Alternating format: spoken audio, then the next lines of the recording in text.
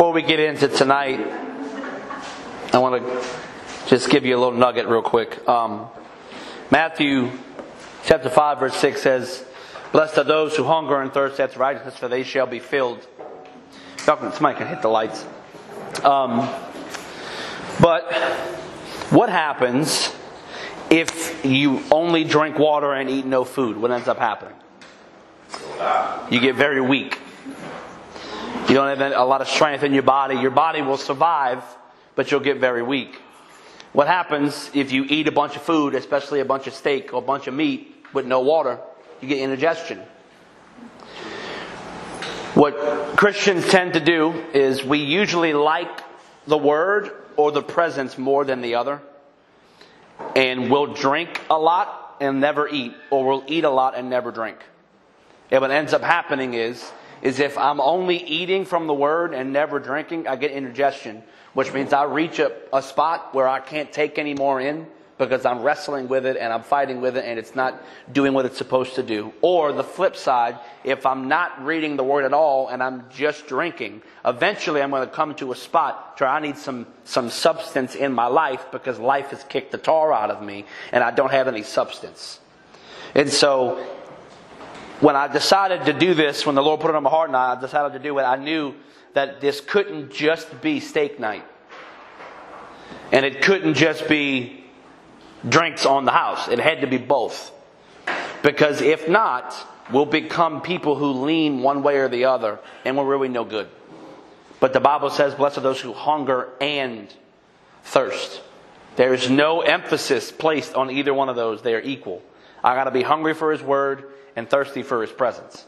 There are going to be times you'll lean one way more than the other, but you got to have both. Amen? Amen. Last week we dove in, we just cannonballed right in last week, and I'm going to recap it for anybody who wasn't here or in case anybody who missed it. I want to make sure I did this thing right. Hold on. Whoop, I just unplugged it.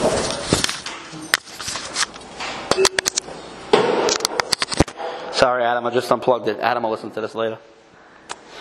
But recapping from last week, a little bit of a no-brainer here. Faith is essential for the believer. We know this. You really can't live a life of faith without it. Secondly, we saw from Deuteronomy chapter 30 verse 14 that faith has to be in our hearts and in our mouths. It has to be in our hearts and in our mouths. Remember, we're saved by believing in our heart and confessing with our mouth. That's Romans 10. When you believe in your heart that Jesus Christ is Lord and raised from them, then you confess with your mouth. You're saved. Then also, when we read down in Romans 10, we see that faith comes by hearing. So the more that I speak faith, the more that I hear faith, the more that faith gets in, it gets into my heart. And the more it's in my heart, the more it can come out of my mouth. And the more it comes out of my mouth, the more it goes in my ears. The more it goes in my ears, the more it gets in my heart. And I get this constant cycle of faith coming in, which makes me stronger in faith. The mind, however, is the greatest obstacle to faith. Deuteronomy says it has to be in your hearts and in your mouths, not in your minds. And that was a big distinction we saw last week. Remember John chapter 3 verse 6. That which is born of flesh is flesh. And our mind, our brain is flesh. And so the brain, the mind, is attached. We're going to get into more of that tonight. But our mind has to be renewed by what? The Word. Isn't it ironic that our mind is renewed by the same way faith comes? Our mind is renewed by the Word, and faith comes by hearing the Word. So whenever you are renewing your mind, you're taking in faith. And whenever you're taking in faith, you're renewing your mind. It's the same thing. And so it's important to make sure we catch that. But we're going to dive in again. Some of this I said last week. I want to just jump into it a little bit more. John Wesley has a statement. He talked about having heart faith, which is how we're born again. It's got to be in our hearts, as we've been saying this whole time.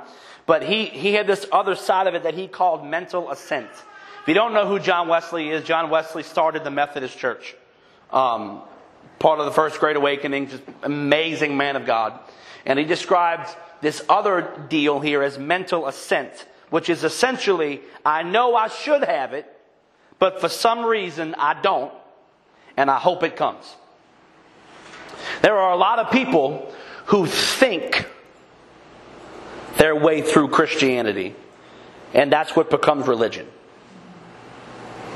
When I'm thinking my way, I'm logically saying, oh, I go to church and I've watched and Josh and Keith do this, so I'm going to do that. And then Jeannie prays like this, so I'm going to pray like Jeannie. And then Courtney does this and Paige does this.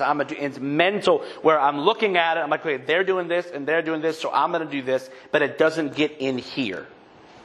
It's mental assent. And so what happens when I'm going through things religiously, I'm looking at other people and I'm hearing the word. I'm logically understanding it. Like this is what should be happening, but it isn't. The reason it should be happening, but it isn't, is because that faith got log jammed up here. The truth got log jammed up here, which is why I said this last week. I'm going to say it again. I heard this at a conference years ago and it blew my mind. Bella, I'm trying to teach. You could teach one day, but I'm trying to teach tonight, okay? But, look, the fivefold offices, apostle, prophet, evangelist, pastor, teacher, right? Fivefold. Only one of them, in its own gifting, cannot produce salvation in a sinner. Can you guess which one? The teacher. Because no one can be taught salvation. Can't be taught salvation. Salvation is not a mental thing. That's why Romans 10 says, when you believe in your heart and confess with your mouth. Deuteronomy. It has to be in your heart and in your mouth. When I started looking at all this, I started realizing, man, this whole faith thing really doesn't involve my brain initially. And as we get further into it, we're going to notice the mind is the issue. The mind is always the issue. When you give your life to Jesus, think about this. We're going to get into the word in a second. I'm just kind of making sure we're all on the same page. When you go to the front, hear a sermon, say the prayer at life group, at the bar, whatever it is where you gave your life to Jesus, at no point in time did you understand what was happening. You couldn't articulate in that moment that, man, well, my spirit was just regenerated. And I'm born again of the Spirit. You couldn't say that. All you knew is that something grabbed a hold of you and you were like, that's different.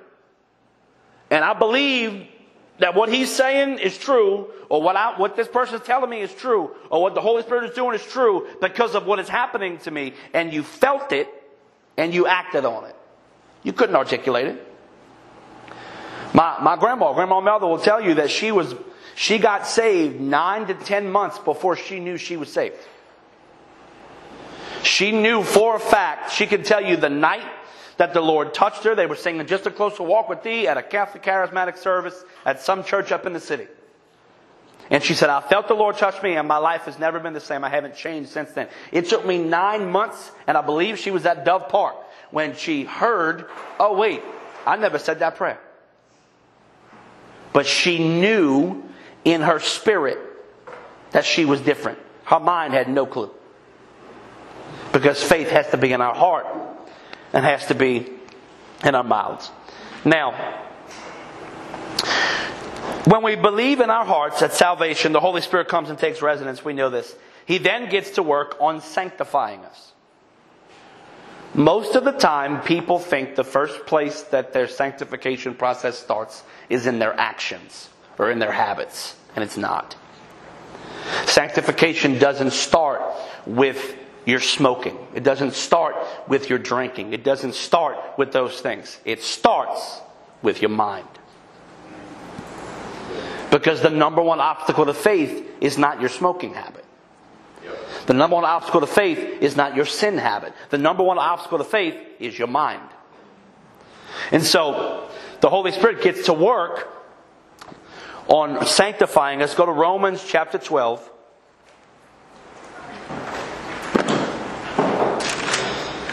Now, I know we joked about it, but if I'm going too fast, y'all yell at me. Don't be bashful. Romans chapter 12, verse 1. I'm in the New King James. Romans chapter 12, verse 1 and 2.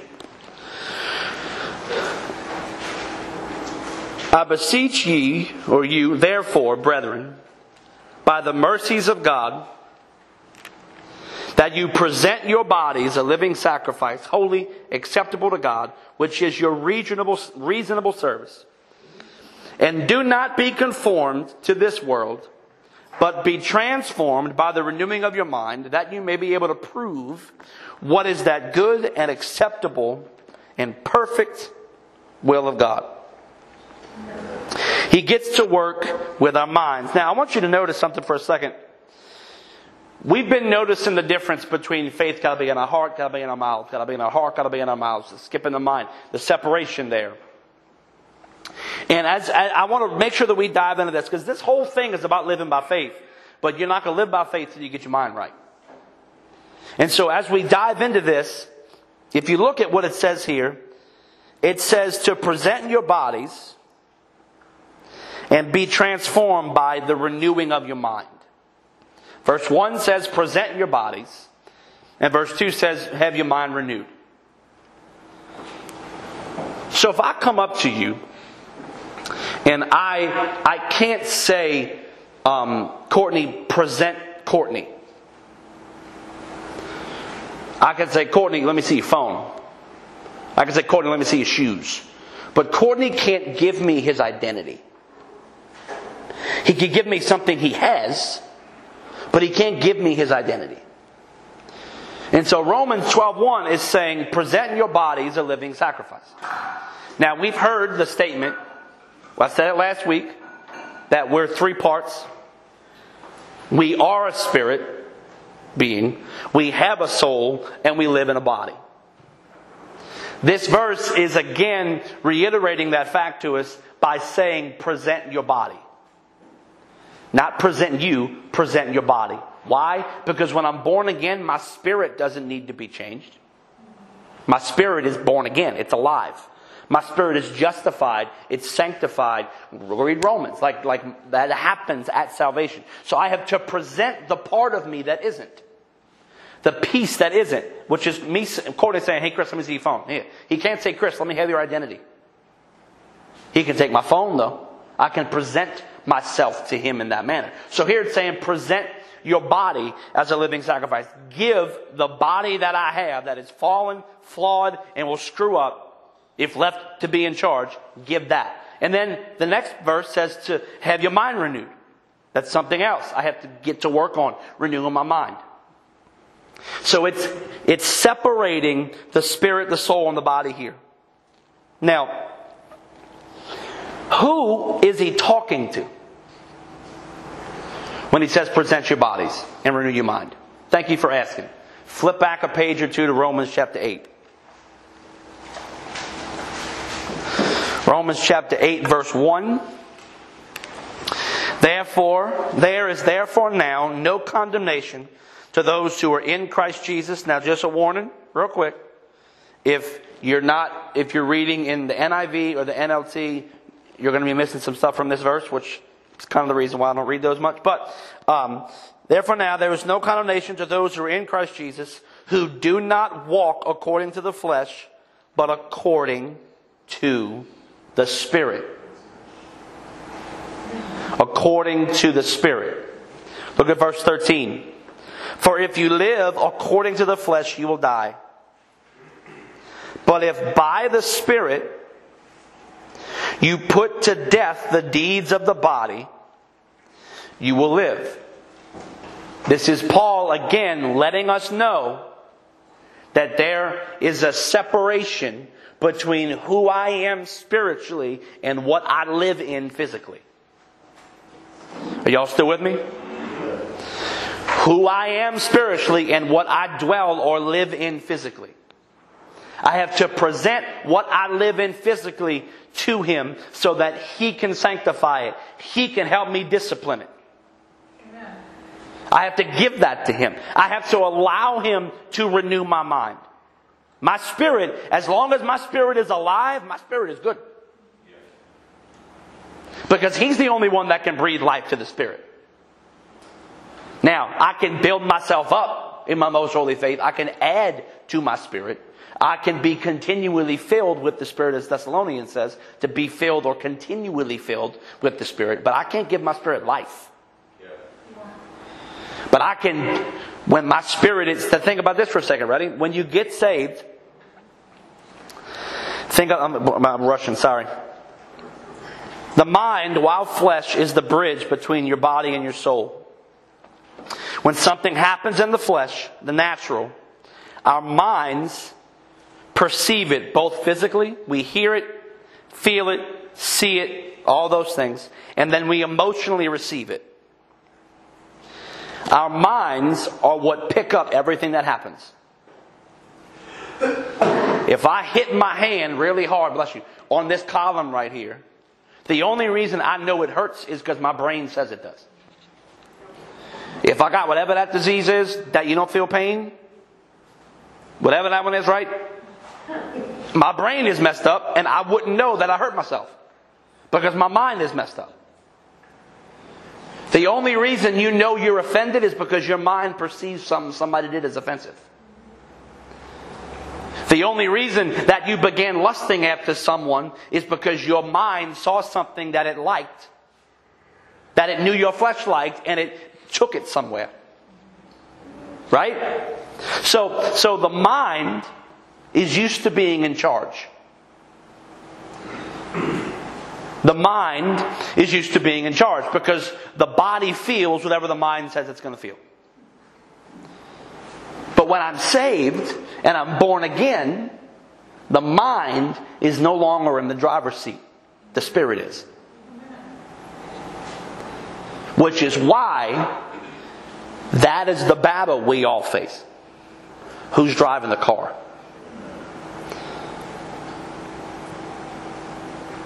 Romans 8, as we just looked at them, let's go to read one more verse. Romans 8, verse 5.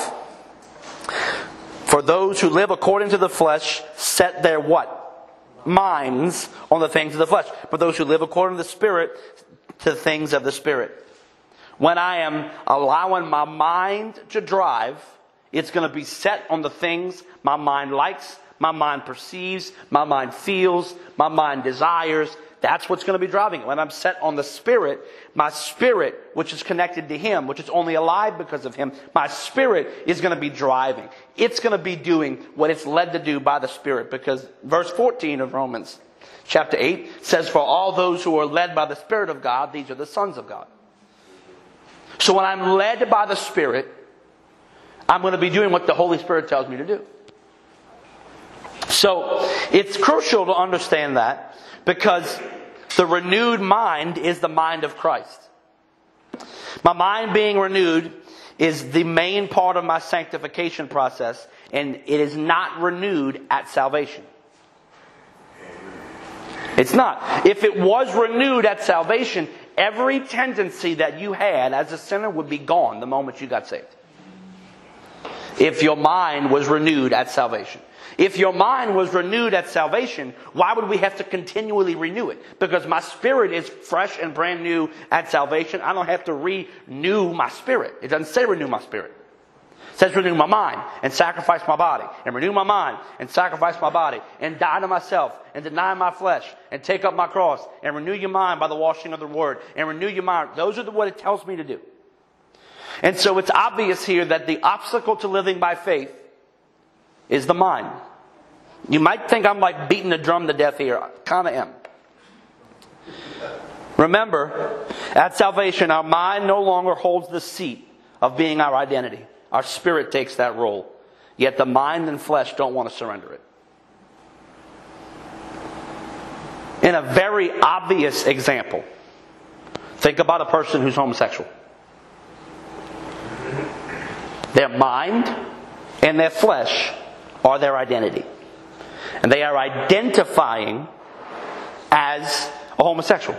Which is no different than a fornicator. It's no different than a drug addict. It's no different than any of those things. But I'm using it for a particular purpose in this moment. Because usually an alcoholic doesn't identify as an alcoholic. You have to convince them they are. Right? An addict, you got to like, hey bro, you an addict. No, I'm not. You an addict. Right? But there's a difference in this particular area because a homosexual or a transgender body struggling with their identity, they are embracing the identity. But when I come to Christ, who I was in my flesh, I've been crucified with Christ. It's no longer I that live, but Christ that lives in me. For if any man be in Christ, he's a new creation. How am I a new creation? Because before Him, I only two parts alive. My flesh and my soul. But when Jesus comes in, my spirit comes to life, and my spirit gets in the driver's seat. And the Holy Spirit, which brings my spirit life, is always going to push me here. And so I have to take this, renew my mind with it, because my body is going to continually want to do what it used to do. And so I've got to yield and renew my mind and present my body as a sacrifice. But my body's going to do what my mind says it's going to do. My body will do what my mind says it's going to do. Now, just to show you one more piece of evidence that we are not our flesh, we are not our soul, we are our spirit once we're born again. Look at Luke chapter 16. Luke 16 verse 22. This is the rich man and Lazarus. Lazarus, wealthy man. He's the poor man is a rich man. And Lazarus used to eat the scraps of the rich man's table. And dogs would come and lick his sores. Really, really, really disgusting situation, if we're being totally honest. And they both died. Notice what it says in verse 22.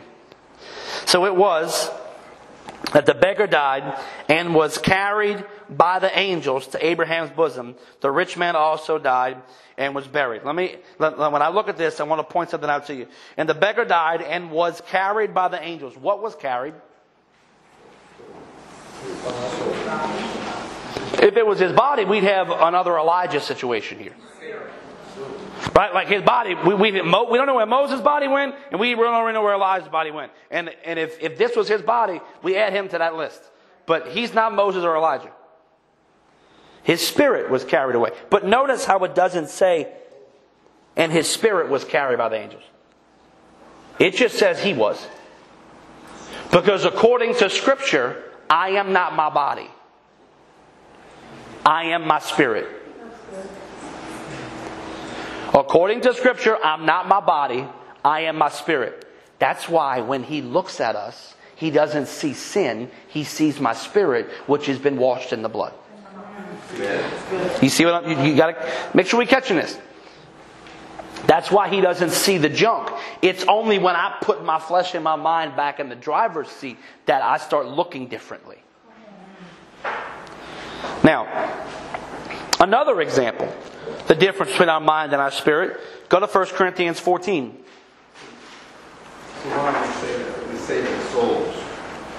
When we say the souls. So when we're talking about saving souls, would that, from my understanding, what that is referring to is when we're saying we're saving souls, is because the soul, the mind is the bridge between the flesh and the soul.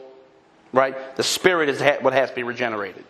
But the only way that somebody's ever going to confess with them out to believe in their heart is if we're winning the soul in the process. Because the hand just does whatever the mind says it's going to do. So that's where the winning part is the soul, because it's the emotions, it's the will of a man that surrenders. Not the arm of a man. So that's why when we're winning a soul, we're winning the interior willpower of that man. But when I'm born again, that is no longer who I am. I'm spirit. 1 Corinthians chapter 14. I lost it. Hold on. Verse 13. Therefore, let him who speaks in a tongue pray that he may interpret. For if I pray in a tongue, my spirit prays, but my understanding is unfruitful. What is the conclusion then? I will pray with the Spirit, and I will also pray with understanding. I will sing in the Spirit, and I will also sing with understanding. Now, look at verse 13 real quick. Therefore, let him who speaks in a tongue pray that he may interpret. For if I pray in a tongue. Notice that it says, if I speak in a tongue in verse 13 and I pray in a tongue in verse 14, this is a free doctrinal moment. Okay? Free doctrinal moment. Speaking in tongues and praying in tongues are two different things. The reason why I know this is because I only pray to one person. Him. I speak to people. I don't pray to you. I pray to Him.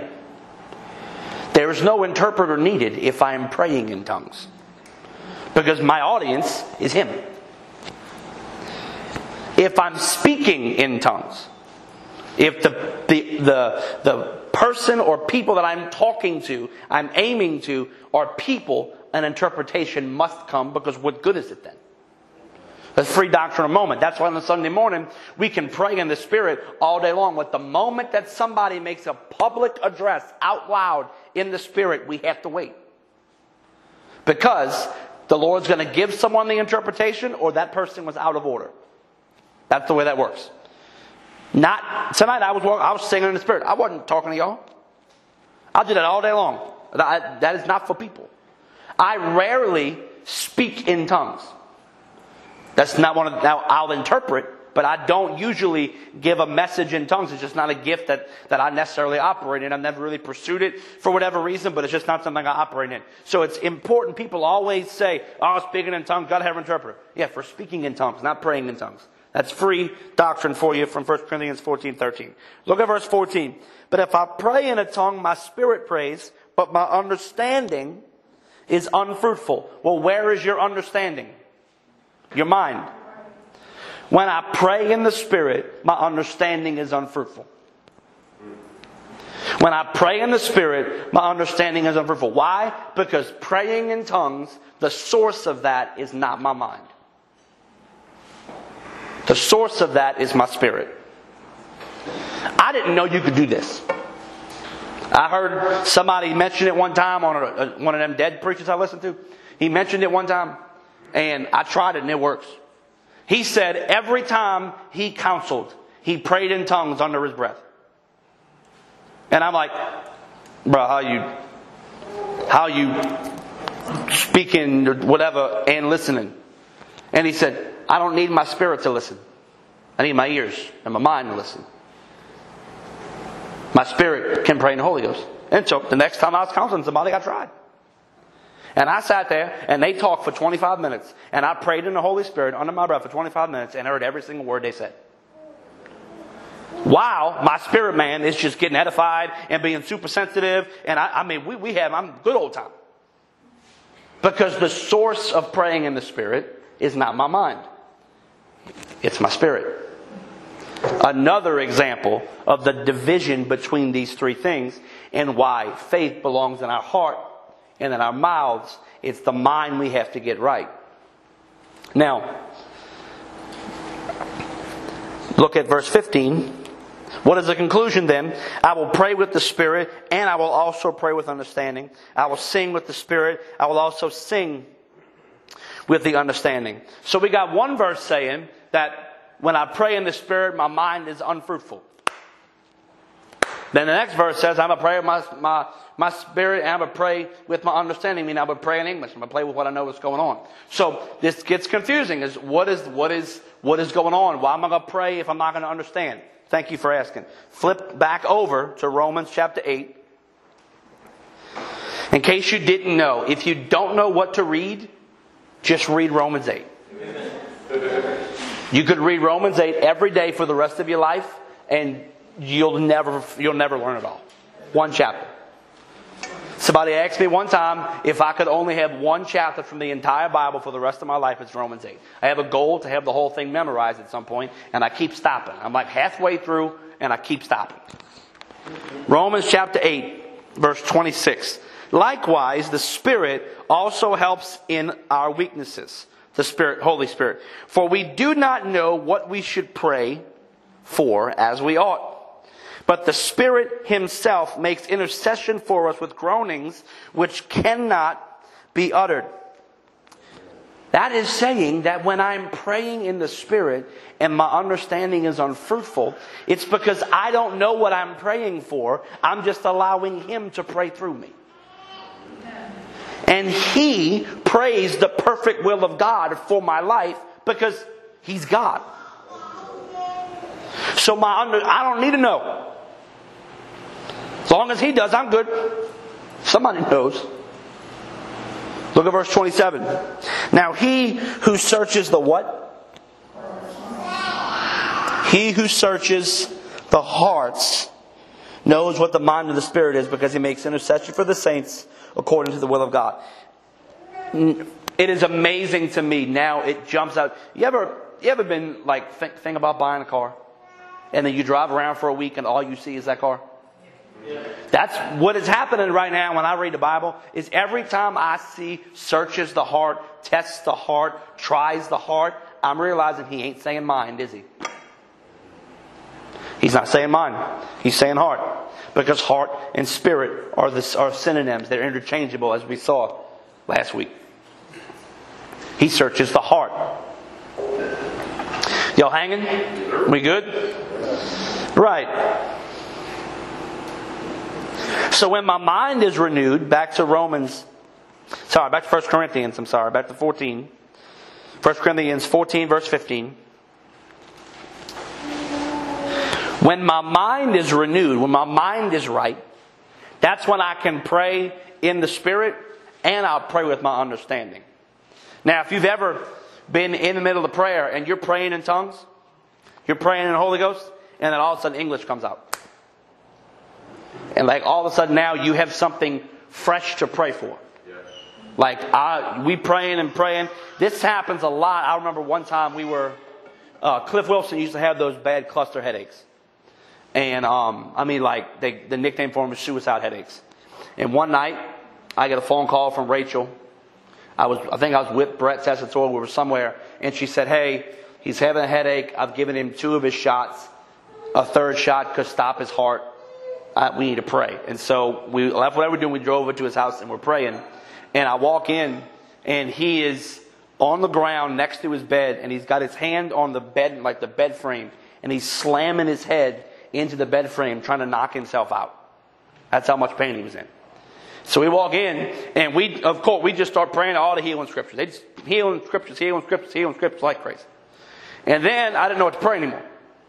So Romans 8:26 says when I don't know what to pray, the Spirit prays through me. So I start praying in the Holy Ghost.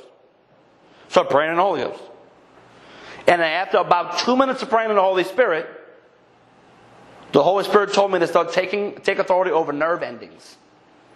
I ain't got a clue. What in the world? All I know is I start in Jesus' name. I take authority over his nerve endings. They're going to function like they're supposed to. I start praying the Word, but I had this specific thing that Chris would have never thought of praying for. But because my mind is being renewed, the Holy Spirit is able to take things from my spirit and give it to my mind. He's able to cross back and forth. I can pray with my spirit and with my understanding. The renewed mind. Now, what happens?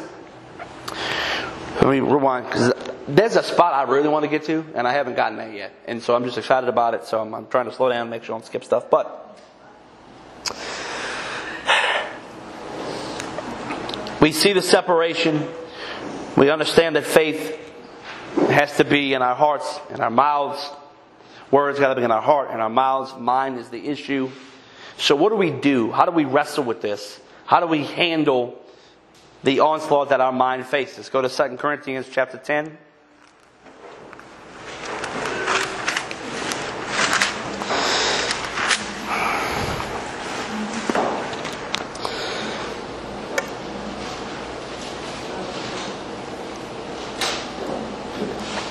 Second Corinthians 10, verse 3. Real popular scriptures. Everybody, most people have read this. They've heard this. They've preached about it. We used to sing songs from this verse when I was a kid. For though we walk in the flesh, meaning I got feet and I walk. Not walking according to the flesh. I'm walking in the flesh. That's a point of distinction between this verse in Romans. I'm not walking according to the flesh. I'm walking in it. We are in this world, not of it. For though we walk in the flesh, we do not war according to the flesh. For the weapons of our warfare are not carnal, but mighty in God for the pulling down of strongholds, casting down arguments. Have you ever fought an argument with your elbow? No, you haven't.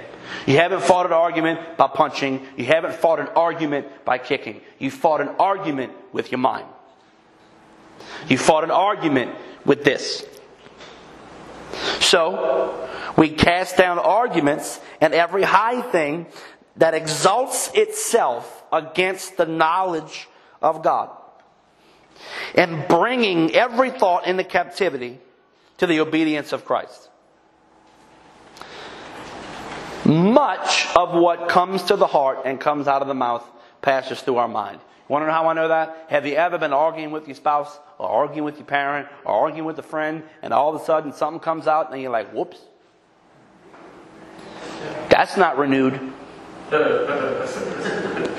You'd be in your devotion, you'd be loving Jesus, and something unrenewed comes out. That is not a word at all, unrenewed. But it happens. Because the enemy is over there shooting flaming arrows from Ephesians 6.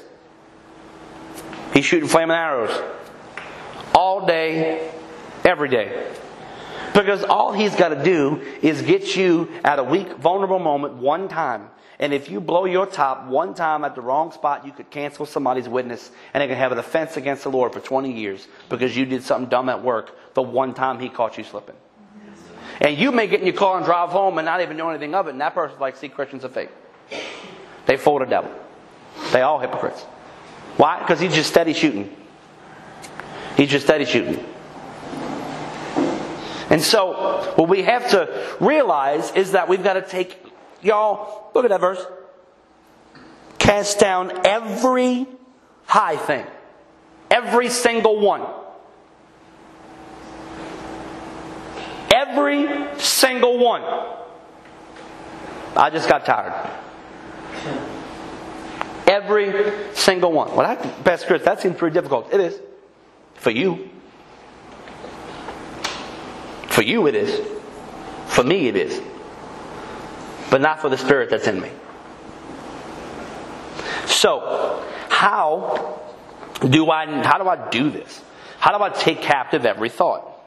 Well, it says that exalts itself against what? The knowledge of God. Proverbs 4:20 says I got to keep it before my eyes. I have to keep His Word before my eyes. I have to know His Word. I have to know Him.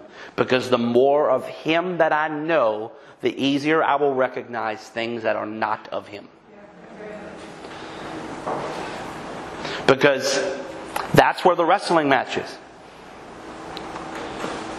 See, when we're supposed to present our bodies as living sacrifices, that also means our emotions. How we feel. Because there are going to be times that your flesh is justified in feeling some kind of way, but because of who is in your spirit, you can't. But we'll never be able to do and live right and handle those things right if we don't take captive every thought. If we're not having our mind renewed, we won't even recognize it. There are times that I can completely screw up at home, and Caitlin has every right to just rip me a new one and like come at me and be all kind of mean, but she don't. Not all the time, anyway. Why? Because she has a renewed mind. Amen. There are times I could just go off on her. Don't always do it. Why? Because I got a renewed mind. And the longer that I'm allowing my mind to be renewed, the more renewed it is.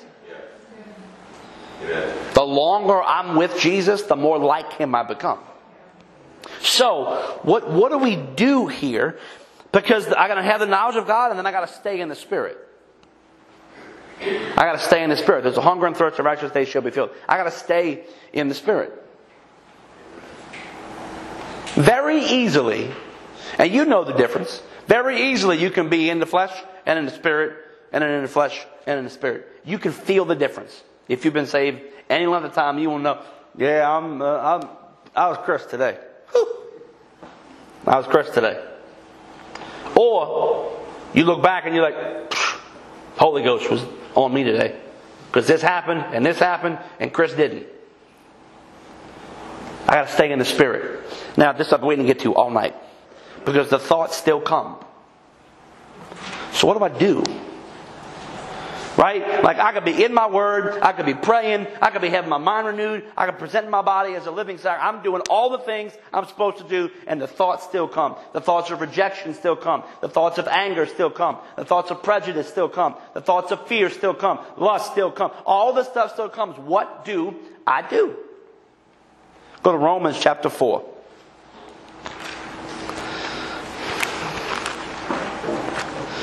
Romans chapter 4. Verse 19. Now I need a favor. I need somebody to pull up Romans chapter 4 verse 19 in the ESV. I'm the New King James. If you have ESV, I'm going to need you to read it out loud in a second. Romans 4:19. Let me read it first in the New King James. I'm going to read it let's have you read in the ESV. So, verse 19, and not being weak in faith, he did not consider his own body already dead since he was about 100 years old, and the deadness of Sarah's womb. He did not waver at the promise of God through unbelief, but was strengthened in faith, giving glory to God, and being fully convinced that he had promised, he was also able to perform. I'm going to read verse 19 again. And he, not being weak in faith, he did not consider his own body, already dead, since he was about 100 years old, and the deadness of Sarah's womb. Do me a favor. Is that Cody? You got it in the ESV? Read verse 19 in the ESV. He did not weaken in faith when he considered his own body. Stop right there.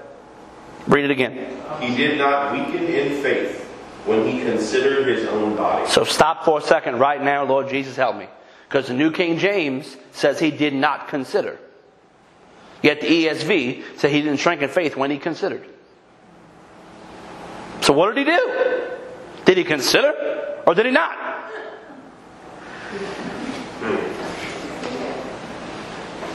This is the kind of stuff that doesn't let me sleep at night. Because he considered. He did not consider. That's like, did you eat dinner or did you not eat dinner? I did not. I didn't. The problem you run into is, remember, this is written in a different language. Watch. The word that we don't really have a way to say in English without really being complicated, what the verse is actually saying is he considered, then he didn't consider. Or he considered, and then he considered not. He did both. Meaning, he acknowledged the reality of the situation and then decided not to consider that a factor. That's what I got. He acknowledged, I'm old and dead. But I'm not going to consider that a factor right now. Y'all, this is huge. Because this is huge. Hear me out. This is huge.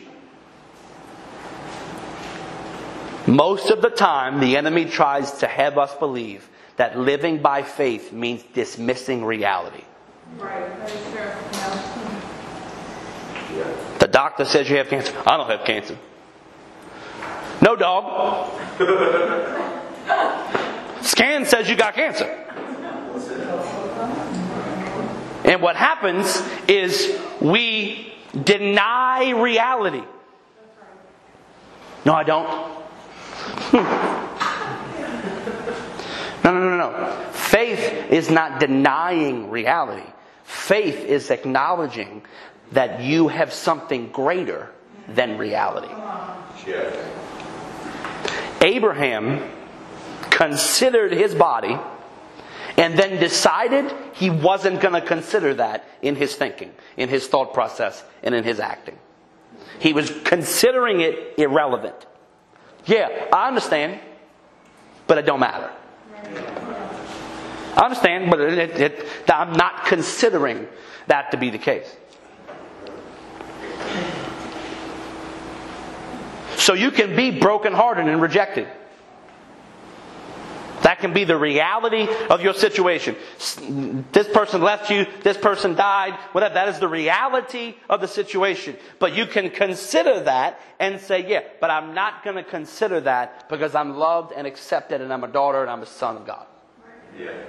And I am not allowing the reality of this flesh to supersede the reality of what's in my spirit, because heaven doesn't regard me as a flesh. Heaven doesn't regard me as a mind. Heaven regards me as a spirit.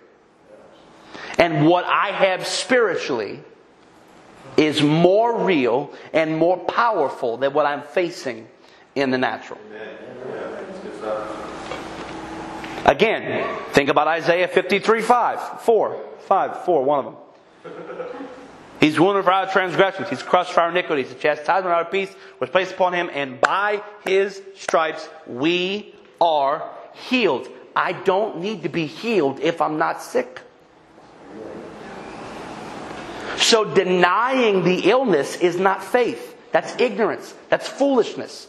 No, recognizing, I got that, but I'm healed in Jesus' name. Because He paid for it 2,000 years ago. That is faith. That is considering, that's what the situation... Hey, Bethany... That's what the situation is. But I'm not considering that. I'm not factoring that in. I am not letting that into my decision. I'm taking that thought captive and I'm bringing it to obedience of Christ that says, no, in Him I don't have to worry about this because He's greater than that. So tomorrow, you have to consider to not consider. You have to recognize that living by faith does not mean denying reality. Living by faith is not denying reality. Living by faith is saying, that's reality, but what I have is greater than the reality I'm facing. This is huge. I prayed, y'all know the deal, my back a couple weeks ago. Sunday, I couldn't stand up straight. The pain was in a completely different spot than it has been for the past 15 years. I was so down Sunday afternoon on Father's Day. I was so discouraged. Here I am preaching on faith, teaching on faith. My back's hurting again. And something got up in me and said, it is. But that doesn't matter because I've got something greater than this back pain. See, when I consider and I recognize the reality, I don't dismiss it. And when I'm recognizing the reality, that's what gives me the ability to live by faith. I don't need faith when my back isn't hurting. I need faith when it is. I don't need faith to be healed when I get my healing. I have it. I need faith before. Brianna doesn't need faith that she's going to be a mom while she's holding Arabella. She needed faith that she was going to be a mom before she held Arabella. And she had to look at the reality of another test and another test and another test. She couldn't deny it. This test is wrong. I'm pregnant. No, you're not. Not that month. She couldn't give in to, but if she accepts that reality, I'm never going to get pregnant. No, I'm going to consider this. This is what it is. And then I'm going to say, but I'm not accepting this because I've got something greater than it. I'm hitting this over and over again because this right here is the key to having your mind renewed and walking by faith. Abraham, y'all, when I read that, I was so aggravated with the Bible. I'm like, why you got to do this to me? Because it said he considered and he didn't. That's confusing. Help me, Jesus. Let's keep going a little bit. God wasn't asking Joshua to deny Jericho had giant walls. God wasn't asking David to deny that Goliath wasn't massive. He wasn't asking Peter and John to deny that the man at the temple gate was lame. God was asking them to believe that He was greater than what was right in front of them. Now, look at Romans chapter 4, verse 20. He did not waver. He didn't waver. Now that right there is that's the part that we struggle with. Because you can have a good day on Wednesday, but Thursday might be tough. Right? Something may set you off where I'm struggling. See, you can struggle, but the moment that we start going from I'm considering this and considering that, and I'm considering this and I'm considering that, and I'm considering this and I'm considering, when I go back from that, I become, like James 1 says, a man who's tossed like a wave on the sea and is unstable in all of his ways. No, I can't do that. I have to make my decision that this is the report of the Lord. Isaiah, whose report will you believe? We should believe the report. This is what it says. I'm going to stand on this. I'm not going to waver. And when this stuff rises up, I'm going to take it, recognize it, bring it here. This isn't this. And I'm going to cast it down. Then the next day, something else comes. I'm going to grab it, bring it over here. This doesn't match this. And I'm going to toss it. What do we normally do? We complain.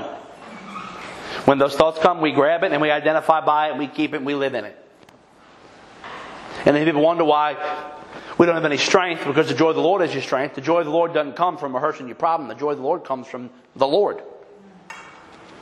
Where is He at? In the Spirit. Now, look at let's keep reading. He did not waver at the promise of God through unbelief, but was strengthened in faith. The more that we consider and then get rid of it to have the faith that we're standing in, the more I do that, the stronger I get in faith. The more that I make the decision that I'm not going to come out of agreement with this, that I hold this, the more I do that, the stronger faith is. The stronger I get in faith. He didn't waver. He was strengthened in faith. And being fully convinced. Please catch this verse. This is enormous. Being fully convinced that what He had promised, He being God, He was also able to perform. Notice it doesn't say that He was fully convinced that what He had promised He was going to get exactly that way when He wanted it. He was convinced that He who had promised was able to do what He said He was going to do. I'm preaching a little bit about this Sunday. One of the biggest mistakes we make is when we allow what we're believing for to be hijacked by our imagination, and we begin to paint the picture of what it's going to look like. And then we start praying for an imaginative thing which sets up an unmet expectation, which actually causes us to get hurt more and consider the things we shouldn't be. All because we didn't recognize that I'm not believing that God's going to give me what I want. God is not Robin Williams, the genie from Aladdin. No, I'm believing that He is absolutely capable of doing the very thing He said He's going to do. And if He decides to do that at 37 or 38 or 48 or 58 or 98, I don't care. I am fully convinced that He is capable of doing what He said He's going to do. Are you? Now, hear me out. You might be right now, after that anointed worship and an hour in Scripture. But you got to be like that tomorrow. You got to be like that the next day. You got to be like that the next day. What you're going to have to do is you're going to have to consider the reality, and then I'm not taking that. I'm going with this. It might be 25. Y'all, some of y'all remember Miss Rita, Pastor Bonnie's mom. She got saved at the end of the 60s. And Mr. Jerry was not saved. And he told her, you got to pick me or Jesus. And Rita picked Jesus. And she came home one night from service, and she was in the bathroom. I'll never forget the story. She used to cry every time she told it. And she was sitting on the floor of the bathroom, and she was banging her head against the wall. I can't live like this no more. I can't live like this no more. And the next day, I forgot how it went down, but the next day, Mr. Jerry basically said, you can have Jesus. But I got to be number 2. He can be number 1. That was in the late 60s, early 70s. That man gave his life to Katrina, like right before Katrina. We're talking 30 plus years of her having to consider and then not consider to stand on what faith said. 30 plus years. Some of us have been holding out since Thursday. And we get weary and well doing, and it's been 6 days. Yep.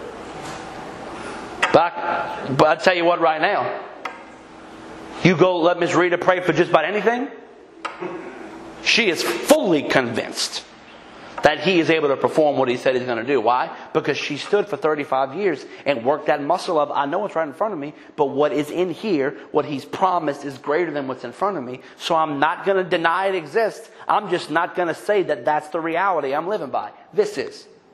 Over and over and over and over and over again.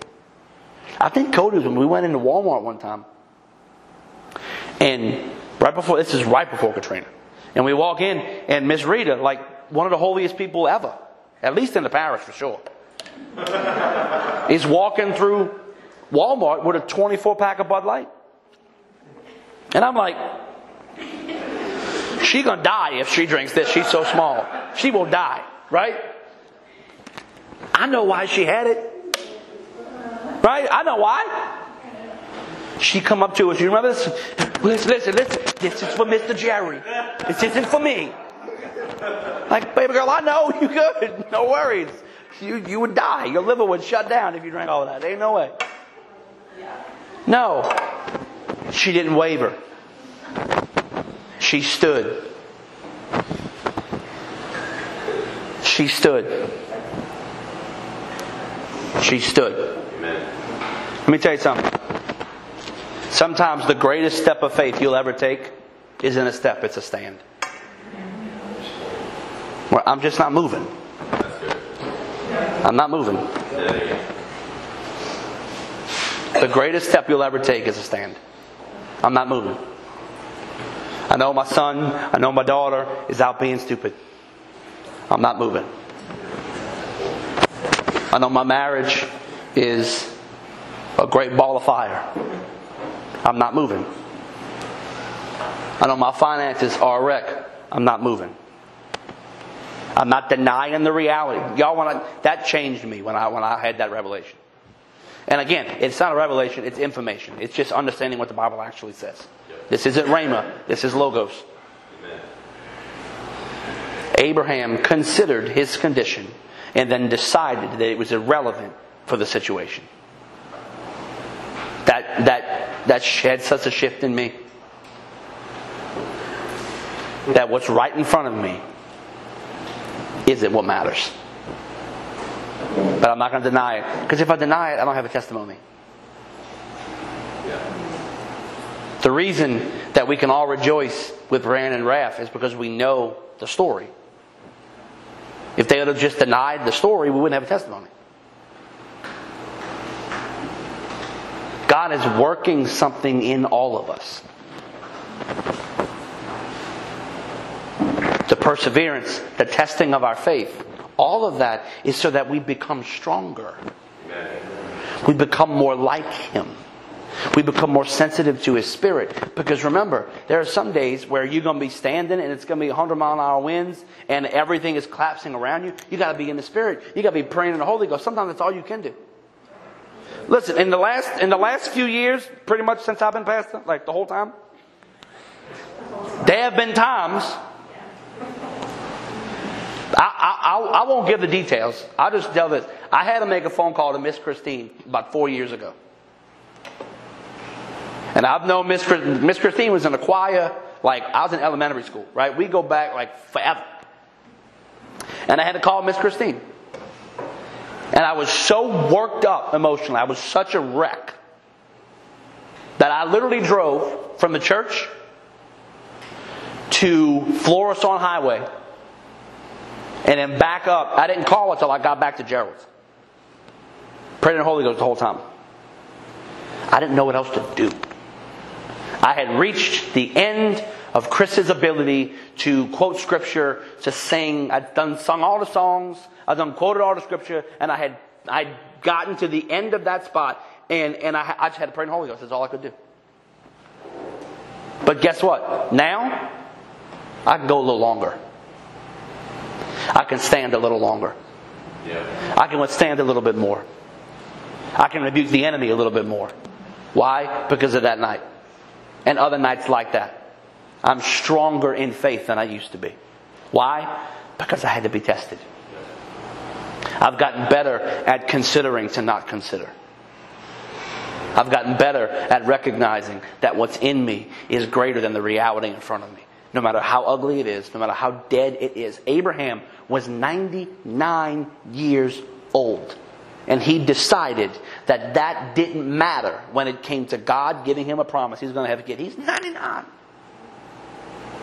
That stuff didn't work no more.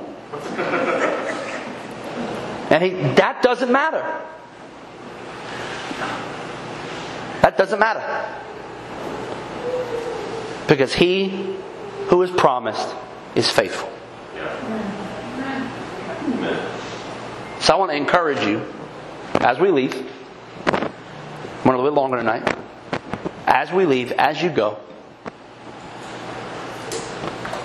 try to do a better job. Try to do a more intentional job of recognizing this is the reality. This is how I feel, and I'm justified to feel this way because that person's an idiot or whatever. But that is not the reality I'm basing my life upon. I'm getting that away, and I'm standing on who He is. Amen? Father, we thank You for tonight. Holy Spirit, I thank You that You are teaching us and You're leading us. Father, I pray that as we keep going over the next few weeks here with this, I pray that You would cause us to grow in our faith. You'd cause us to grow in our desire for You. That we would be hungry and thirsty for Your presence and for Your word. I pray that as we stand in faith, You would help us to consider to not consider the reality, so that we can stand on what Your word says, because we know that You have promised and You are faithful. We love You, we honor You, we praise You. In Jesus' name. Everybody said, Amen.